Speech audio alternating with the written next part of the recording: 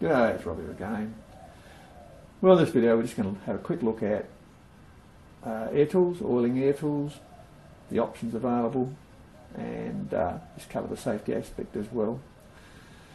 With air tools, I mean, there's cheap these days, a big range of them. I've got half a dozen here of my own, and they're good for the workshop. They're not essential, but they make life a lot easier, like any power tool. And the only thing you really need to worry about with air tools is the air you feed them and oiling them. A lot of people just oil them at the tool itself. They don't worry about automatic oilers, and it's really the simplest and probably the most utilitarian way to go about it, because you can run the air tool off of any clean air supply. You don't need a dedicated air line for it, and all you do is you get your little bottle of oil and you put a couple of drops of oil in the connector. Beginning of the day, and then from there after every couple of hours put a couple more drops of oil in. A lot of workshops just put oil into their tools at tea break, so they go all morning, have tea break, and they go through to lunchtime, oil them each of those breaks, and in the afternoon, and that's all they ever do. So a little bottle of oil does the job. Now I did see a guy comment the other day on a forum about these things. These are those cheap inline oilers you can get, and you get them quite often with little air grinders and things like that. My advice is don't use them. They're total rubbish. His comment was, well, how do you adjust them? Well, the answer is these simple ones you can't adjust whatsoever. You can get some that are adjustable, but they're more expensive. But once again, they're pretty primitive. If you're going to have inline oiling, look towards a proper commercial unit. And you can see I've got a Festo here, which is a proper industrial unit. It's a dedicated airline, and it's a good unit. But certainly these cheap shit things are just that. They're rubbish. Don't use them. They'll just put gallons more oil through the tool than it needs. It'll make a huge mess, and it'll be the bane of your life. So forget about it. Get a proper one like that. These are good, but the downside is, of course, that you have to use a dedicated airline for the air tool, because the airline will be contaminated with oil over time, and you would never want to use the airline from the automatic oiler for air dusting. You can see I've got two separate lines here. One's blue, one's black. Blue is clean, dry air. Black is air that's gone through the automatic oiler. So you have to split your air system at some stage and not use the black hose for anything other than automatic oiling of air tools.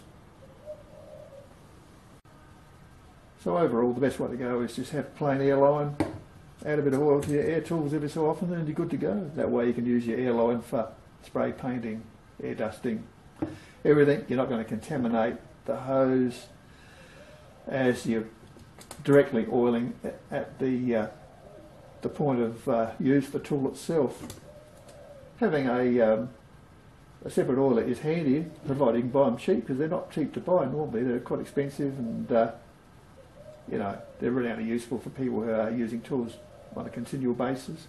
In this case, I got it very cheap, so I bought it. But prior to that, I just used plain old single airline. So, what else do you need?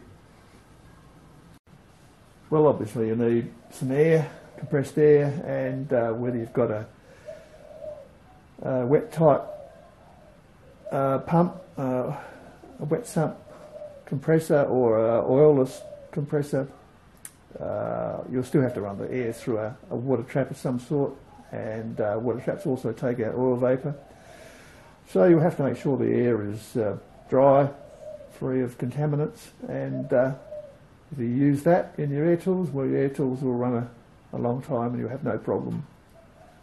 In my earlier videos I show you how you can make a intercooler for an air compressor like this, put it between the tank and the water trap, and that will get your water trap working correctly, and it'll ensure the continued life of your air tools. Okay, so that's what the tools need. Now we'll move on to the next stage.